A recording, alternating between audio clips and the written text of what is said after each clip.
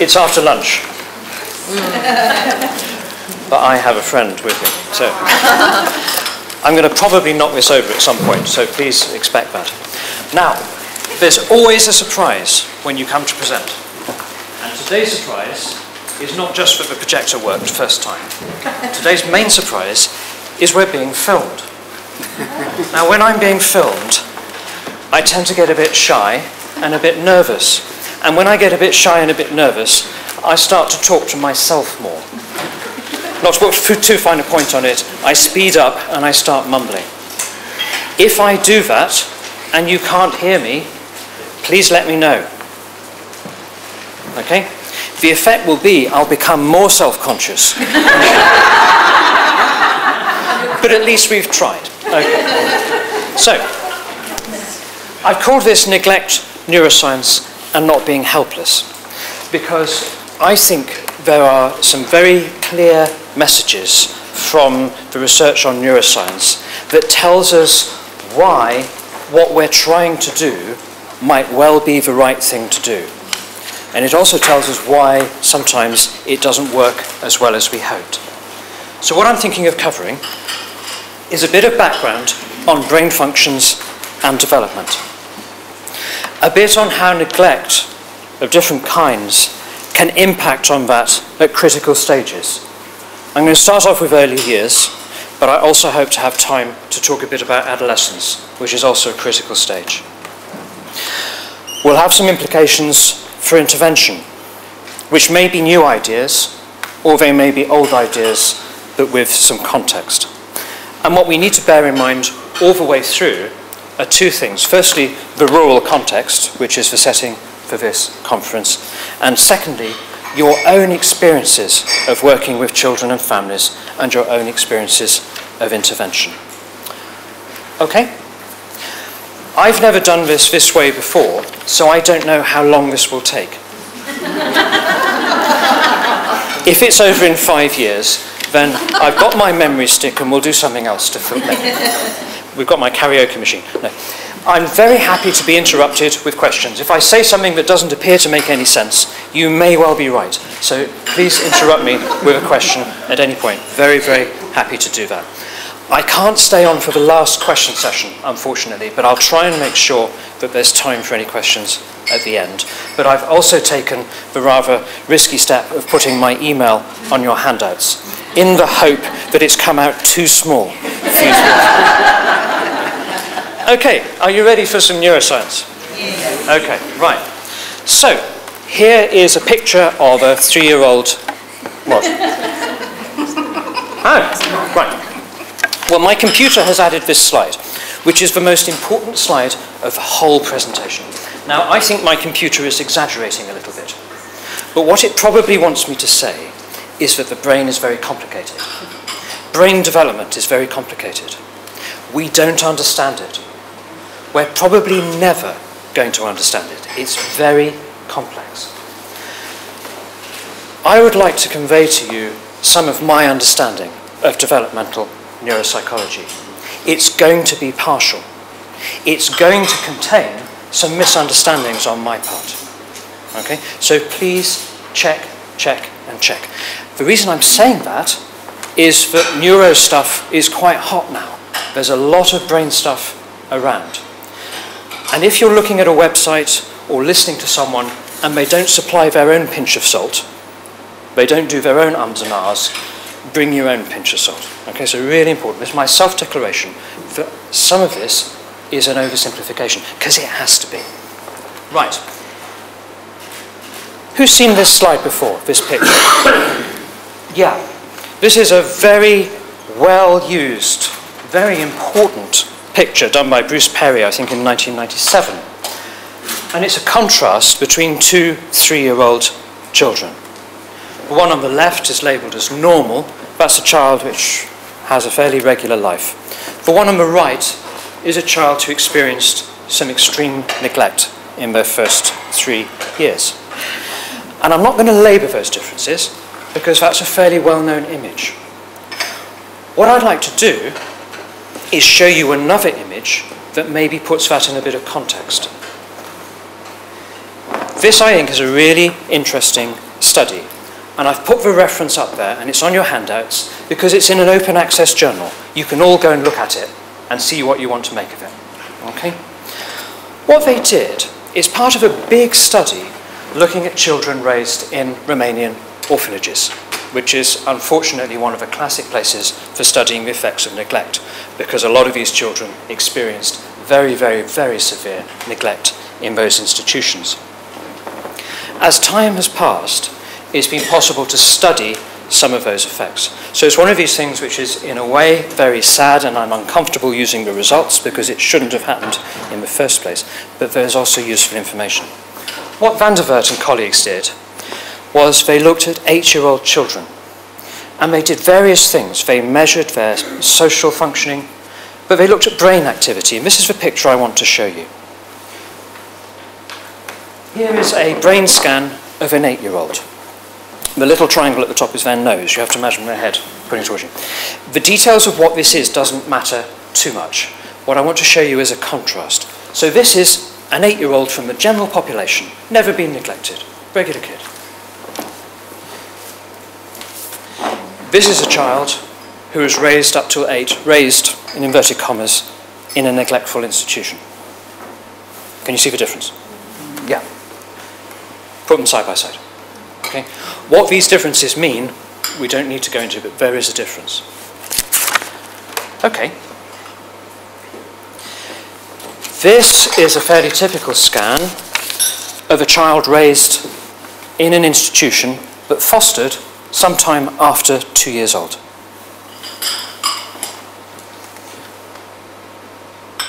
You can possibly see there's not a lot of difference. Who do you think this might be?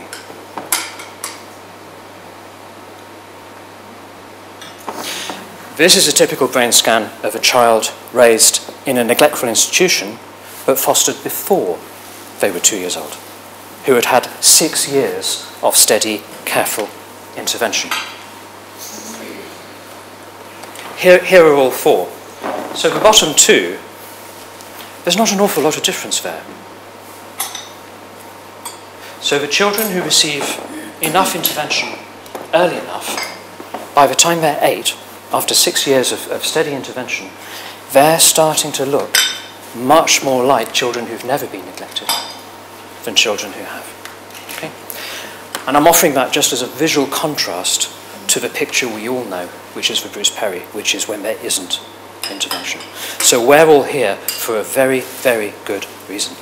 But we are not helpless about this. I mean, that's just brain scans, so what? Who cares? Here's the parallel data on social functioning. I don't know if you could see, but you can probably guess who is which column. So we have children who were never neglected, children who'd received intervention at a critical period for long enough. And you can see the differences there. It's a very, very simple visual point. Okay. So this is really worth talking about, because people are not necessarily doomed by their early experiences if they have enough other early experiences, which is why we're here. Right, let's try and sort all this out.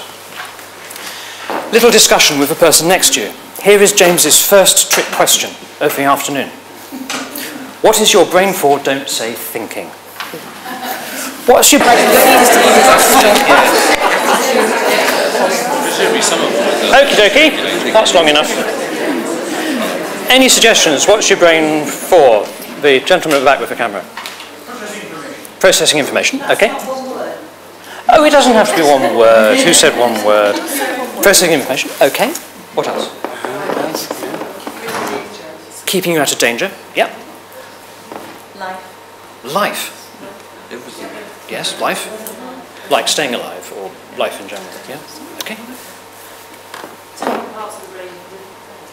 Different parts of the brain for different things. Yes, to do all the different jobs. Yeah. What other jobs can we think of? Yes, like to hold information for us. Yeah. What else? Interpret experience. Interpret experience. Yeah. Remembering things. Yeah. Social interaction. Very good. Yeah. Coping with all these difficult and awkward people. Yeah. Making connections. Making connections. What else? Emotions. Emotions. Yeah. Babies. Is anyone here awake? Your brain's doing that. Is anyone here feeling a little slight, slow sleepiness? Your brain's doing that. Is anyone disregarding that slow sleepiness? Your brain's doing that. Did anyone have any lunch? Who told you it was lunchtime? Susan.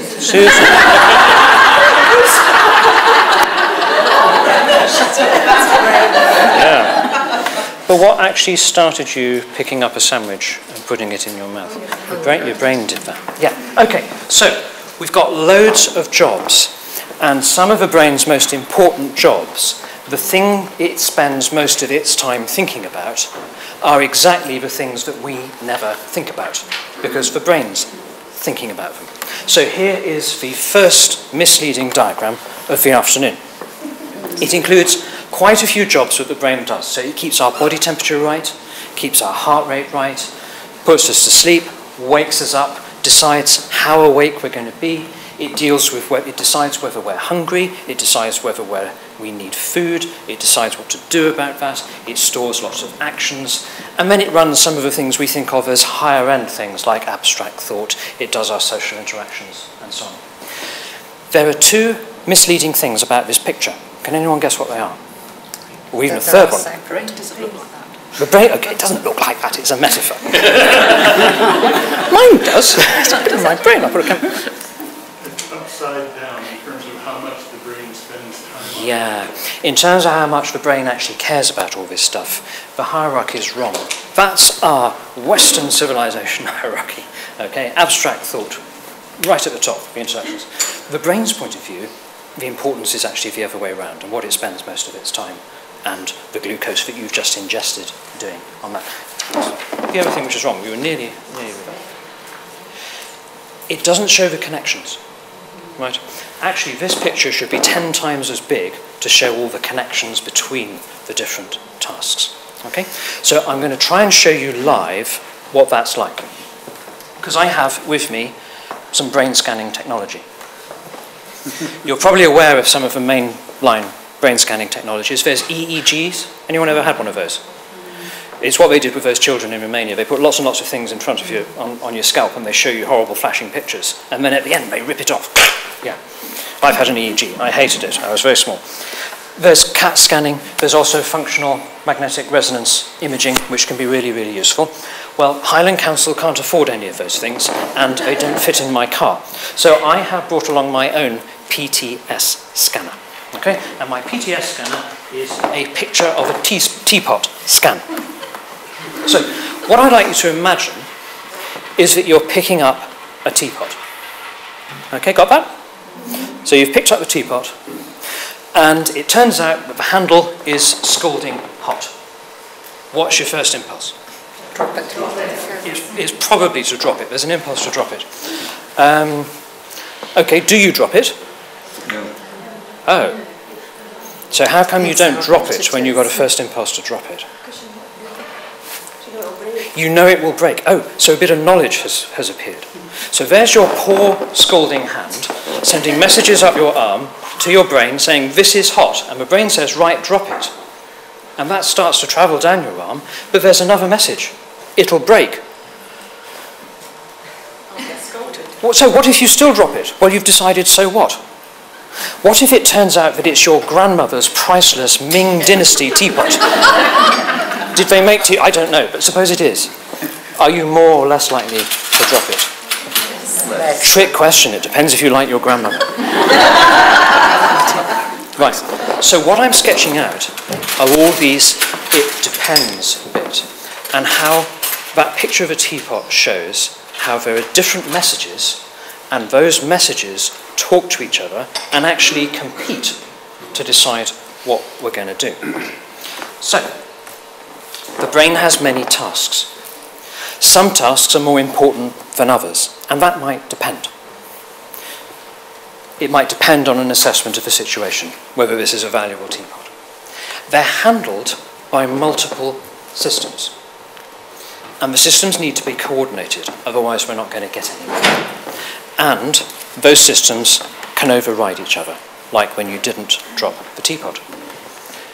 So here's a picture of, I don't know, this is my brain. And, this little green thing, the hypothalamus, one of its jobs is to look after feeding. And it's thinking, I've had lunch, everything is all right. On the other hand, there's a very tempting tonic bar just here. So it's kind of saying, why don't we eat this tonic bar? And that message goes through into various centres. But here, my prefrontal cortex, which is more like the thinking bit of me, says, hang on a minute, you're meant to be giving a presentation. You can't just eat tonic bars. So that pulls my hand back again. But then that wakes up the sensory cortex, and it looks around the room, and it says, there's 100 people. And the message goes to the amygdala, which does fear. And the amygdala says, run. To the brainstem, and the brainstem sends the message to the muscle saying, run. But then the ear says, oh, they laughed, they might be nice. So it catches up with that message. And the prefrontal cortex says, you idiot, you're in Elgin giving a presentation. It's all right. It'll be over by 2:30. And so I stay where I am. Okay? So that in very slow motion is roughly what happens over about 10 to 50 milliseconds. Too fast for you to notice. You only notice events that take about 100 or 200 milliseconds in your brain. It's called below the threshold. You don't even notice it. But it all happens, and it's happening all the time. And it's an absolute miracle that it works at all. Okay? So your experience is of one thing happening. It's just me. The reality, it's more like a committee. It's kind of GERFAC.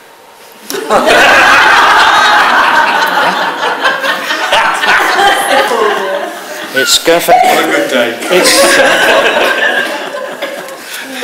No one from Highland here. No, don't tell them I was under. It's GERFAC on glucocorticoids. Right. So, how do we get there developmentally? Because I'm claiming to be a well-functioning adult. All right, so how do we get there developmentally? And this is going to tell us about neglect and what neglect disrupts. So, now let's talk about marshmallows. What would happen if you offered a marshmallow to a washing machine? Nothing. A sheep. It might eat it. Me. I don't like marshmallows. Me not having eaten for 3 days. I'd probably eat the marshmallows. A gelada baboon? Probably eat it. A child of 4? Definitely. Okay. That's if you offered a marshmallow. Does this make a difference? Consider what would happen if you put a marshmallow in front of all those different people. I've just called a washing machine a person. Entities. It doesn't make a difference to a washing machine whether you offer it or not. The sheep? Me? Yeah, good, wouldn't it? A child of 4. If you just put it down in front of a child of 4. Temptation. Does that make a difference to offering? Yes. Do I hear the words "it depends" floating around people? Yes. Yeah, it does depend, and it depends on a lot of things. Studying what it depends on has told us an awful lot about child development. Have you heard of the Stanford marshmallow study? Research psychologists, they're in Stanford, so they're paid hundreds of thousands of dollars, not like educational psychologists. They get to sit around all day and think of stupid experiments to do. So they came up with the marshmallow study. I can't remember, when was it first done? 60s, I think. It's been replicated many times. It's one of the few pieces of experimental psychology that is very definitely true. And the results of this study for individuals predicts many years ahead things like adolescent adjustment, academic performance and IQ, body mass index and health, and even your credit rating. So if someone had sat you down as a 4-year-old and done this marshmallow thing with you, he would tell you a lot. And here's how it works. You sit the child down with a marshmallow, and you say, right, I'm going to leave the room for 10 minutes.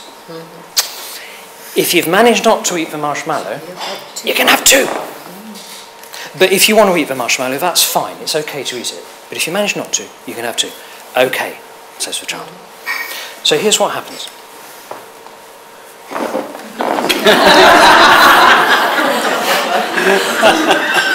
Can you do in your mind the tick, tock, tick?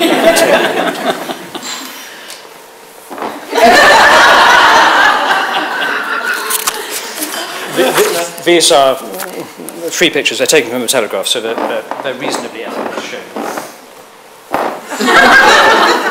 Can anybody guess what happens next? He eats it. Eats it. Okay. So what's being studied there is how the different brain systems communicate to each other. Because like you with a teapot, the little 4-year-old arm just wants to shoot out and pick the marshmallow. But other brain centres have heard the message that if you restrain the arm, you'll get more marshmallows, and that's better. So they say, put the arm back again. But the 4-year-old feeding impulse wants to stretch out its arm again, and then it gets pulled back again. And you see the kind of conflict going on. Yeah? So that conflict you're seeing is the different members of the committee making their different points. And finally, one of them triumphs. Okay? One of the reasons I've picked this example is that I quite often have consultations with foster carers and adoptive parents about children who can't not eat. I've met children who have trouble using a knife and fork, not because they can't use a knife and fork manually, but because the impulse to take the food is so strong. Okay? So how do they get to that? Okay. So one of the things we're going to see neglect does is it affects how those different systems interact to do the brain's most important thing, which is to keep you alive and to keep you safe. So, in general, developmentally speaking, you know about the nature-nurture debate. Are we born with stuff or do we learn it all? Yeah, I think everyone's clear now that's the wrong question. There are lots and lots of innate abilities that we're born with, but they need input to develop properly. So one example is language. Children, when they're born, respond to pretty well every speech sound known to human beings. They do. They're born able to respond to all those things. By the time they're about 6 months, they're only really responding to the sounds that they hear. So the unneeded knowledge gets chucked out really, really quickly. So that's an example of something very innate, but then the input develops it. Everyone seems to have a kind of universal grammar. It seems that we're born with a basic shape of language. But which language depends on which language we hear and which language we interact with. We know that if babies don't get a lot of baby talk, a lot of talking to, there are very often language delays. Okay? So it's innate systems, but they need to unpack and they need input to do that. And in the course of development, there are two things going on. There are specific areas and functions that mature, specific knowledge, but there's also the connections and the coordination. Okay? And language for humans is quite important in this, because language is a way of getting things done, as I'll show in a minute. So you need to grow lots of connections with planning, actions, and emotion. But when you're born, you don't know what the right actions are, and you don't know what the right emotions are. So you use experience to determine that. So experience tells you what action to deploy for what. Let me give you an example. Here's a baby, and the baby is experiencing hunger. Feels hungry. So the central nervous system asks the question, what do I know to do about hunger? And I know to do nothing, and I know to cry, and I know to scream and scream and scream and scream. Okay? That was me when I was a baby. That was the only thing I knew how to do. So suppose what happens is that the baby cries, and the need is satisfied.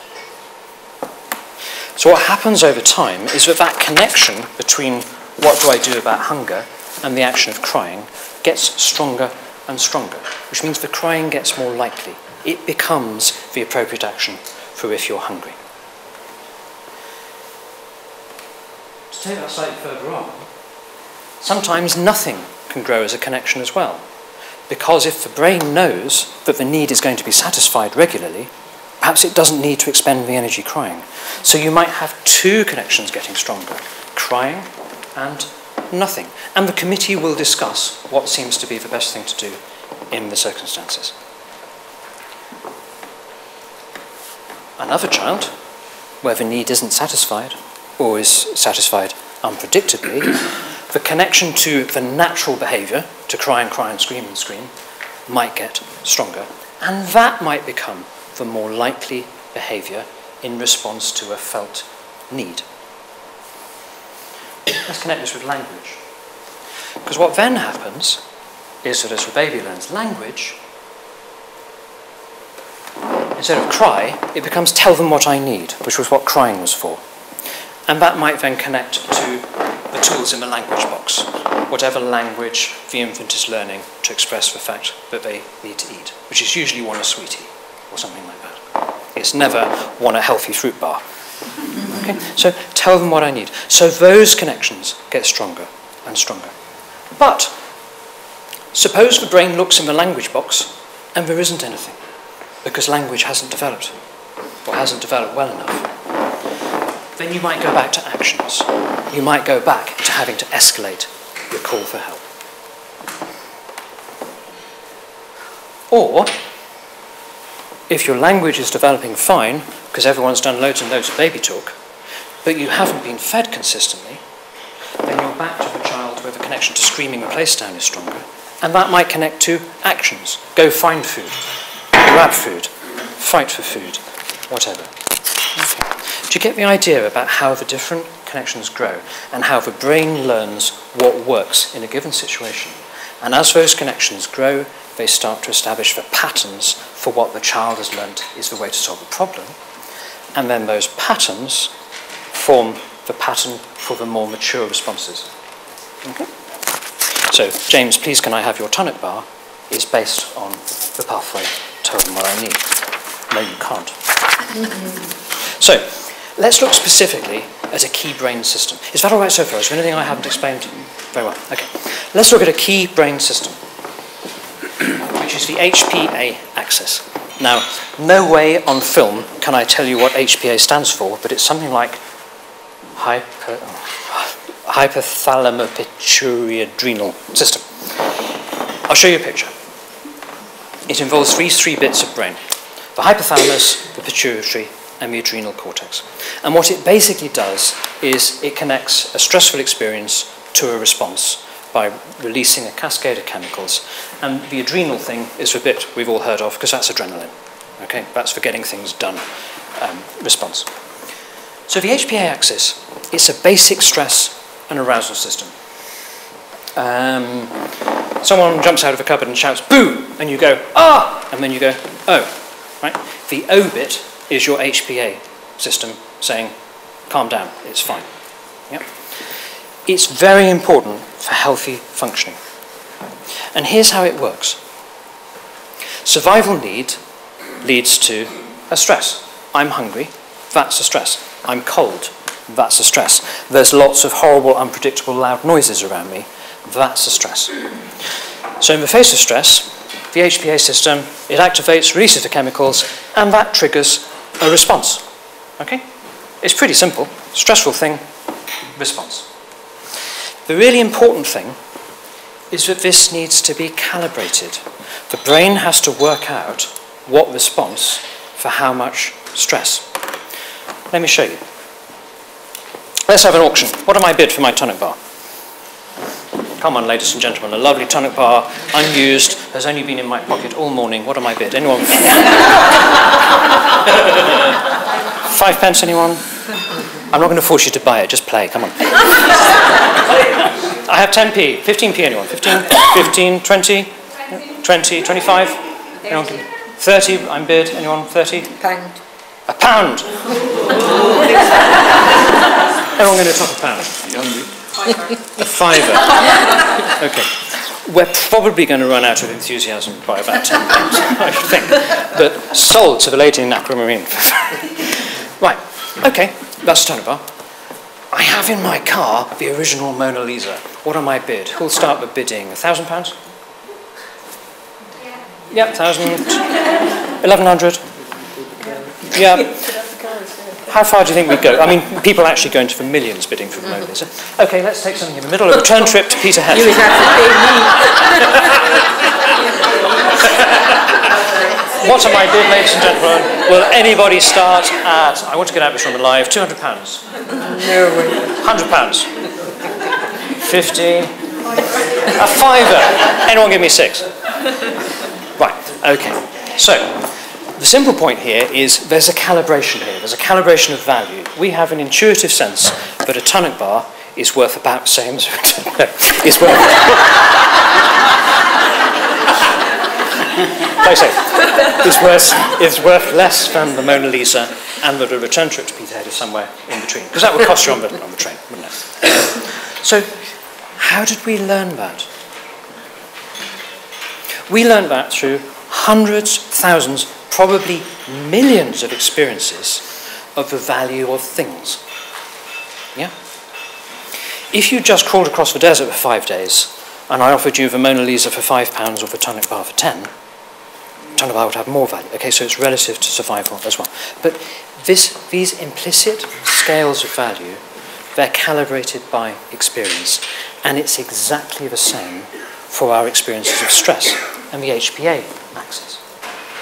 So, in the course of healthy development, in the course of every development, what happens is that gradually stress is matched to response. So this much stress, this much hunger means I can manage.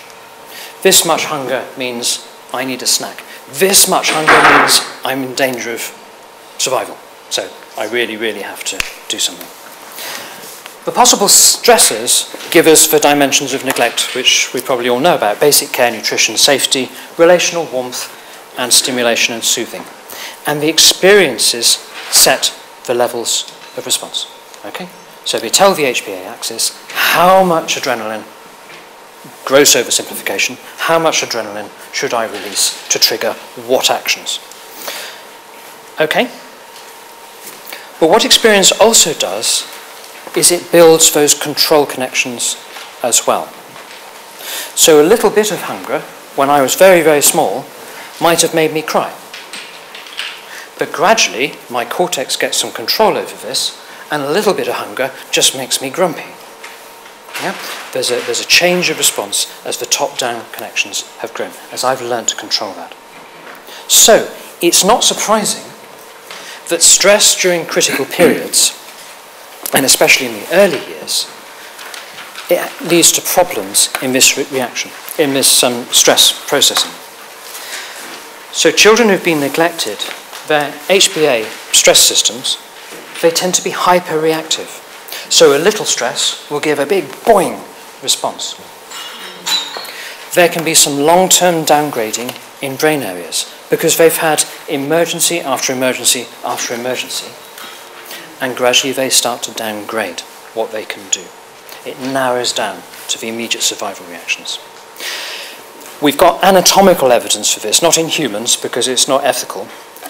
We have it from primates, which some people might feel isn't ethical either, but there it is. We know that young primates reared in conditions where there's variable foraging, so when they're only occasionally fed, they're very highly reactive to stress. And that's because they only have 2 responses: starve and eat. And if there's a bit of food, grab it as quick as you can. Okay? There's some interesting emerging evidence for early adolescence as a critical period too, both in terms of stressing out the HPA axis, but also in terms of environmental enrichment and nurturing experiences being able to do some kind of repair.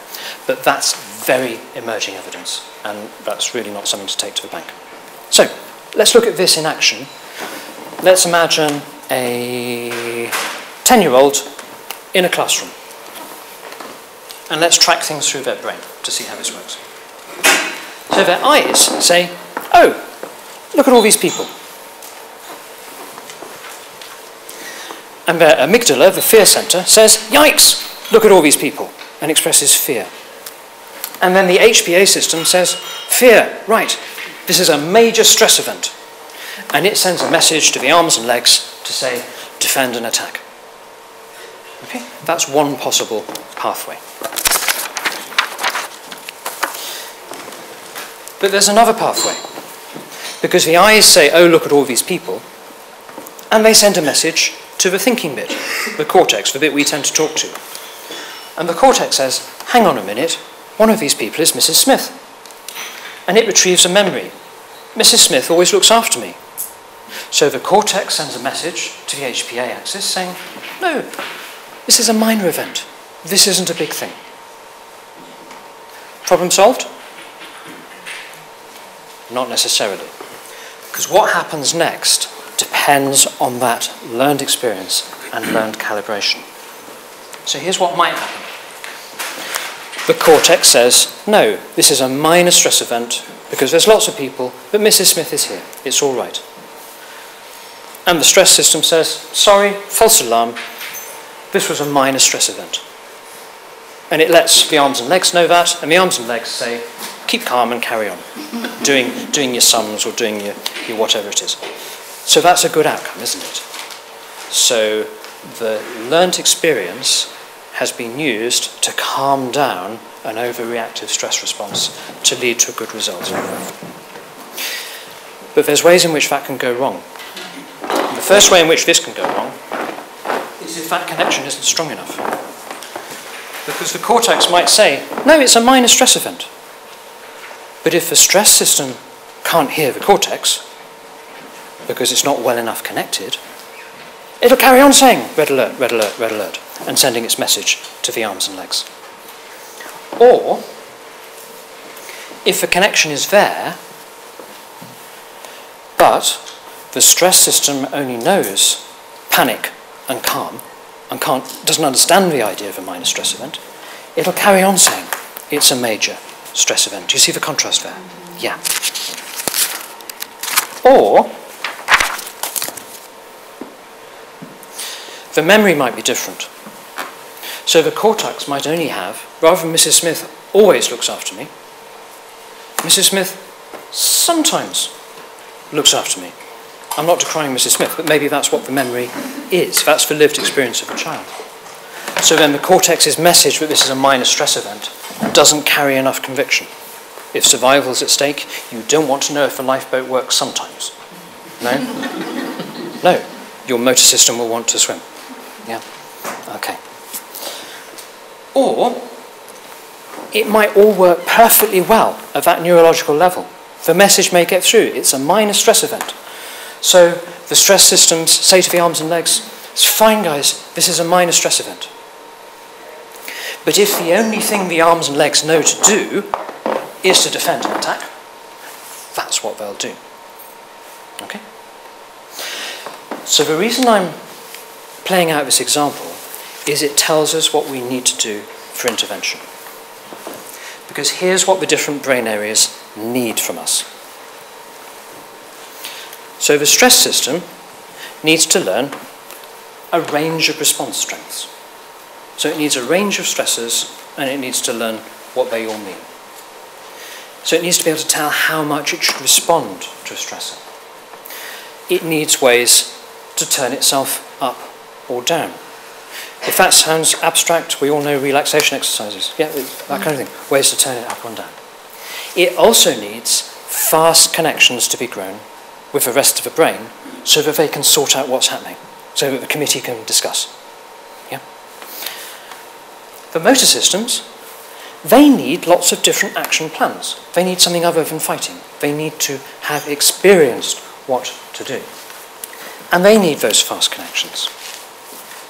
The cortex, the thinking bit, needs enough good memories to balance the bad ones. And when I say enough, I mean too many. I mean superabundantly enough. I mean, how many bad experiences might you have had that need overbalancing? It's going to be hundreds and hundreds and hundreds, which tells us a bit about intervention needing to be very consistent and very, very long term. But I'll come back to that. The cortex needs a little bit of knowledge about how I tick, that I get stressed out in a classroom, or I get stressed out if I'm hungry, or whatever. It needs ideas for what to do. Ooh, think social skills training. Yeah. But that also tells us why social skills training sometimes isn't effective, because that's just telling the cortex. And the cortex needs to get that information to the other bits, right? How do we grow brain connections? Practice, learning, experiencing things over and over again. And again, it needs the fast connections there. So making it effective, because you need so many experiences to grow those connections, intervention needs to be consistent, and it needs to be again and again and again. And it needs to be interventions that match the brain systems. So your social skills program, we know, also needs live practice. You can't do it on paper. You also have to do it with other people in a safe context where you can learn and make mistakes. There need to be lots and lots of predictable patterns that grow, strengthen, and quicken connections. And any foster carer can tell us the importance of that. And it needs a long time. If your 3-week program hasn't worked, I'm not surprised. It wasn't going to work. And none of us believe a 3-week program's going to work. But sometimes we're under pressure to solve things very quickly, whereas we know children need the very long haul. Okay. I'm going to challenge myself a bit, because I've been talking about intervention. And aren't I just talking about care and parenting? Yes. Because what are parents doing? Parents are intervening to help the brain grow. So these are exactly the same things that children need from parents, but also what they need from services to help them recover. Wraparound consistency, long-lasting. They need skills training, which can be very simple guidance. They need the modelling, seeing other people do it. They need soothing and safety, the mentoring, the scaffolding. Scaffolding, do you know what I mean by that? Things which you can learn from, which you can do, but they're not too hard. Yeah? Don't put someone who's not very good at reading a map right in the middle of central London. Yeah? Start off in, my experience, don't start in Elgin either, quite frankly. Peterborough? Peterborough, yeah. You get the idea, the scaffolding. They need safe and real practice to grow these connections. So if you do girls' groups, if you do boys' groups, if you do whatever you're doing, that's why it's the right thing to do. It's for safe and real practice. And they need to experience themselves as in control. Because if what they're used to is their stress system taking over and running them out of the door, when they didn't mean to run out of the door, they need lots of experiences of being in control, so they learn that they can control their reactions to things. So they need not to feel helpless too. And again, there's really no difference between good enough parenting and good enough intervention. Really, the shape of it is roughly the same. And so the temperature of the water is very important. It's not just for child learning how to swim.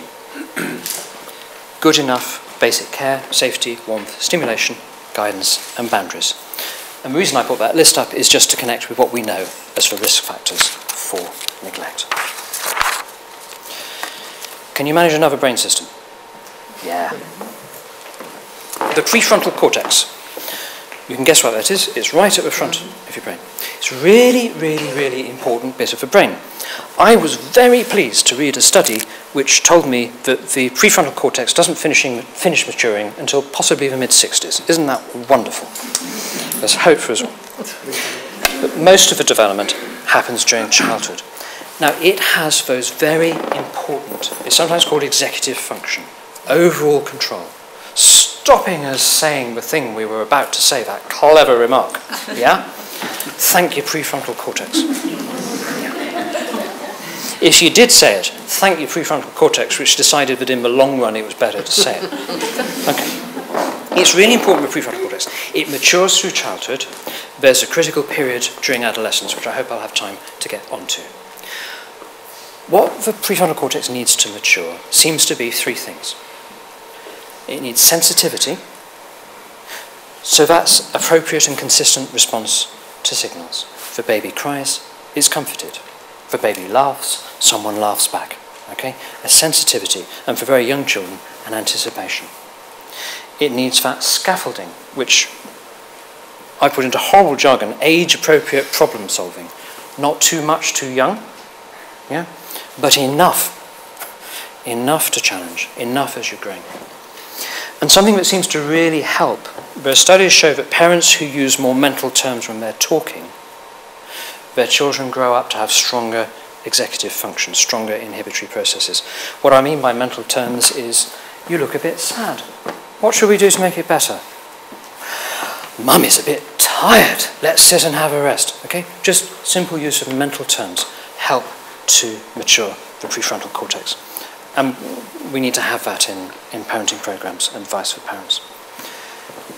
And the point is that it works together with the stress system. These two areas, they work together. And if children have adaptive experiences of early stress, then their executive function grows. They get better at problem solving, decision making, flexibility, and there's an impact on their memory and attention. So I've just given you a huge list of what children need. And it makes me think it's an awful lot. And it makes me think, who provides that? And we often think parents provide that. And we know the risk factors for neglect are usually linked to things which might make it difficult for parents to provide that. Whether it's mental health difficulties, social economic stress, violence in the home, whatever. So how do we support parents? How do we all help kids grow and develop? And this is really where I think it matters in a rural setting, because there's lots and lots of different people can have an impact, but they're not necessarily thinking that they are. A GP who thinks to ask if a mum is safe, if she doesn't seem to be. People who plan bus routes so that families can go shopping together. People who look after the village hall committee. They may not think they're doing preventive work to prevent neglect and prevent the effects of neglect, but they are. And anything we can do as public or other bodies to help that helps. Libraries. Library services are an extremely important part of preventing neglect. I don't know how many librarians who go around in their vans think they're preventing neglect, but they are. Maybe they need to know that. Maybe we all need to know that when we're making decisions about whether to fund libraries, he said controversially. I like reading. Employability services. Helping young parents into jobs. Helping youngsters grow the skills for employment. That's preventing neglect. And it's the prevention that matters, so that the HPA doesn't end up hyper-aroused, so that children learn the adaptive scale of responses, so that they can learn a menu of different responses to say, I'm scared, rather than hitting out, or whatever, and to grow all those connections. And just to remind you that it works, it might have taken 6 years, but it worked for those children. Okay? That's differences in social functioning. I've got 10 minutes left. Can I talk a little bit about adolescence? That'd be right. Okay. Now, I've spoilt it because my next thing was, okay, which age of children do you think is most likely to be neglected?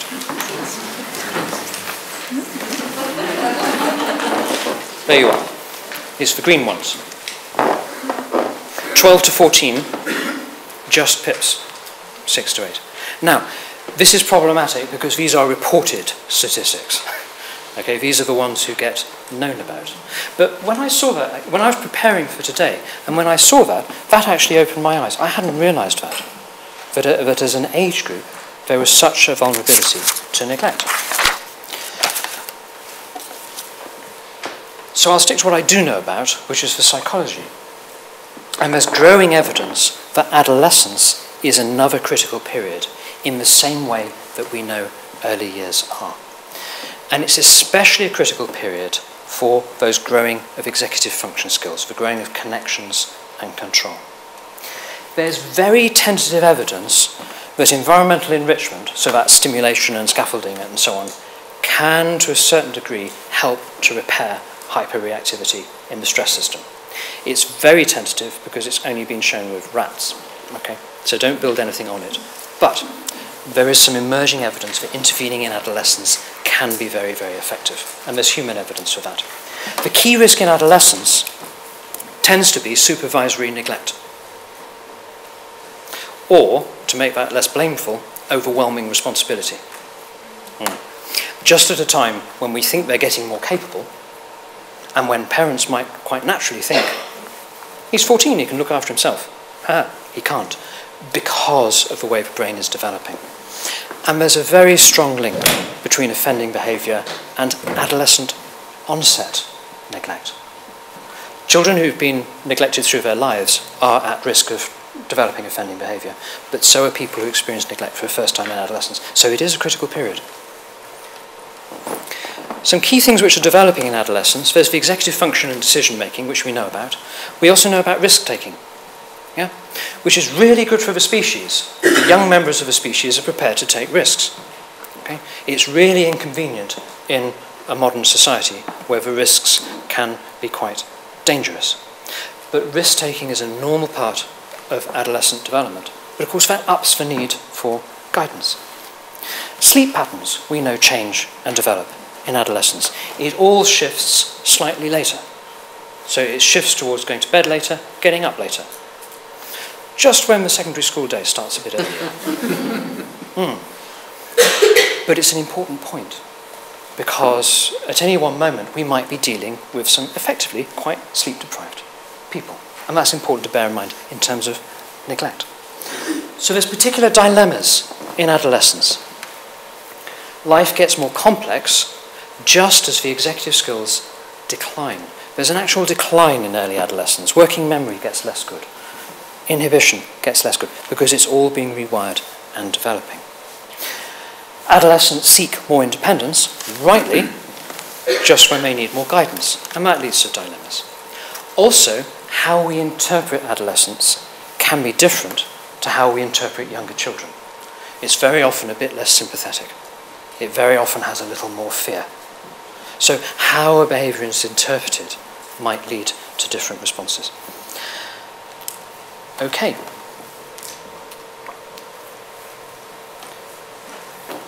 Just a couple of things. They're not necessarily specifically rural, but it's a how-to. How to ensure adolescents can have autonomy within a safe environment, to take safe risks. Something which we know and know and know is that school attainment reduces an offending risk for neglected adolescents. And we know also the importance of stability of placements. So, some final thoughts. Our response to neglect has to be universal. It has to be whole community, because the referral is no longer early. By the time we know a child is being neglected, it's not necessarily early in that process. So we need to think about universal solutions, ways to enrich environments for children and for families. And the community is very important for that, the social connections and family resistance. I'd like to make the point that early doesn't mean brief. Sometimes we hope it does, but it doesn't necessarily mean brief. It means starting early for a very long haul. Nor does it necessarily mean early. Rather than early intervention, I wonder if we should think of critical period intervention, if the adolescent time is as important as the earlier time in different ways. And I'd just like to emphasise, to finish, the importance of the total wraparound experiences, to relearn things. Intermittence is almost worse than not having the experiences at all. And to emphasise that it's not just verbal intervention. The verbal matters, but the key interventions are experience and doing and trying. Okay? Some things to read. It's an American government website, but childwelfare.gov. If you go onto there and search for neglect, they have an absolutely brilliant summary of neglect and brain research, which is only about 3 years old. The NSPCC produces great, you probably know it, Neglect Matters, a guide for young people, which is really useful. If you want to know more about the typical brain development, The Learning Brain is a really, really good book. And if you want to get back to me about any question you don't want to ask now, feel free to use my email. And if you want to challenge anything I've said, please feel free to use my